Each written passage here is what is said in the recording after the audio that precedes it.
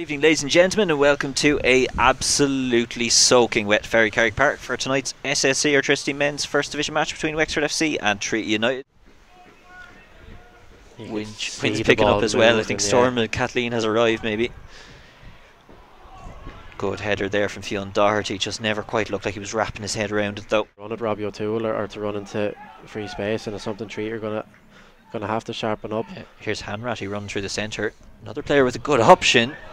Didn't take a touch, just floats the shot over the bar. Good effort though from Hanratty. Corbally to O'Malley. Does get a cross in, finds Rowe in space, turns, flicks. Huge deflection, but it's away and wide. Rain just easing off for the moment. Looking for a Lou at the far post, but it'll come away to Hanratty. Back into the mix.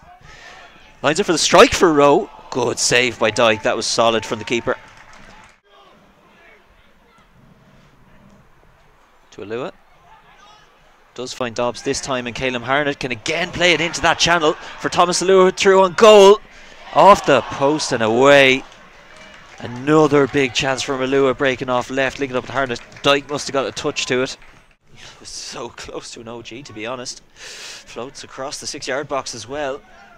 Flicked on now though for Caleb Harnett. Will Wexford go straight on the attack? Caleb Harnett's bursting through on goal.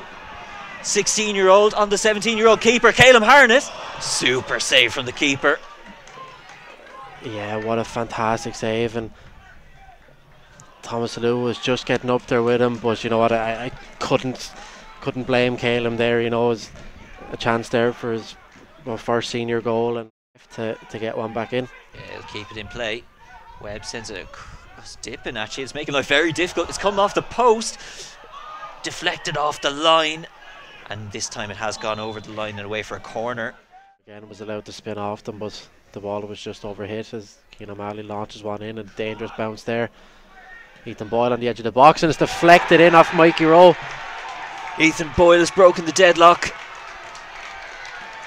It might have got a touch on the way through. I think it did. Ethan Boyle is certainly going to be claiming it. They had an awful lot of pressure in this game so far, and Ethan Boyle has done it. Bray currently leading by a goal to nil against Athlone, but we continue here. Mark Hanratty floats a great ball across to Thomas Alua.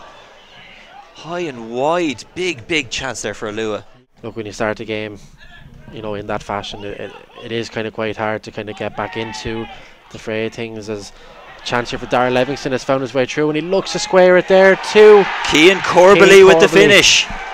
They're going to be appealing for an offside decision. That's a controversial one, I think. It's certainly Corbally with the finish, putting the game to bed. It was broke very kindly for Darrell Livingston.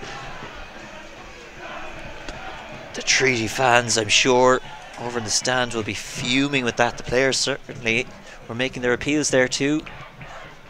You know, in previous games, and even going back to last season, where those patches where the other team gets on top, as Yo-Yo Mahdy takes a free kick here, and it's a fantastic free kick. What a goal from Yo-Yo Mahdy. Wow. Absolutely superb free kick there.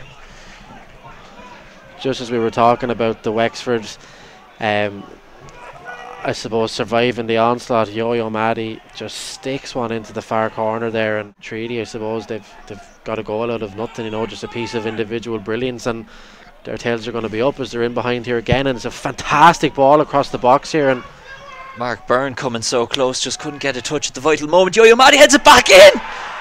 Treaty have gone level, and it's Mahdy on the double. It's a little incident on the goal line, but it won't matter. It's been a huge response. He's struggled, he's had a tough game, but Yo-Yo Mahdy has brought it back all square. Ethan Boyle lining up the throw. Wexford have come forward in numbers. Brandon will flick it on, and it's in. And I think it's Kian Curtis with his first Wexford goal. You can put any predictions to bed. This one has defied them all. And it's Kian Curtis with a vital goal. But there's still time left, Mark. Anything can happen still. Yeah, I'm not saying anything yet, Ronan, but we said, when Kian Curtis came onto the pitch, you know, could he kind of produce just a flick on there, and Michael Dyke was unlucky there, just kind of came at him a little bit too quickly, but Absolutely. That's the final whistle here tonight in Ferrycarrig, and through that late goal from Kian Curtis that gives us our final score. It's Wexford who keep the 3 points here at Ferrycarrig. It's Wexford FC 3, Treaty United 2.